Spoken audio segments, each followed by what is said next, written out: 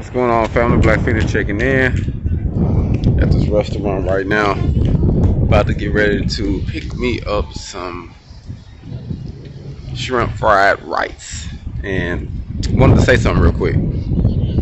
I had a few different things going on with my container in OKC, so I actually reached out to two people and I just said, hey man, I got something going. I give you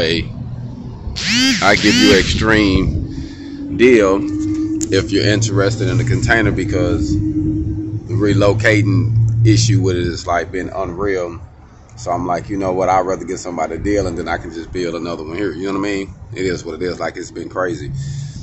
But need to say, the two people that I reached out to, did nobody even respond. I would think they would have just responded, said, nah, no thank you, or whatever, something, I don't know, fuck off. You know what I mean? Anything. But needless to say, I didn't get no response, but it's all good. But today I was able to sell the container for more than I was willing to give them a deal for, way more.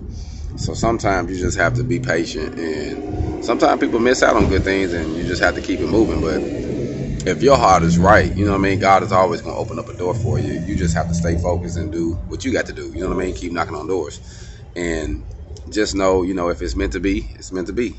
But you have to be prepared. So just remember what I say about proper preparation prevents piss poor performance. That's proper preparation prevents piss poor performance. So keep that in mind when you're building your independence, because that is a reality. Hold on.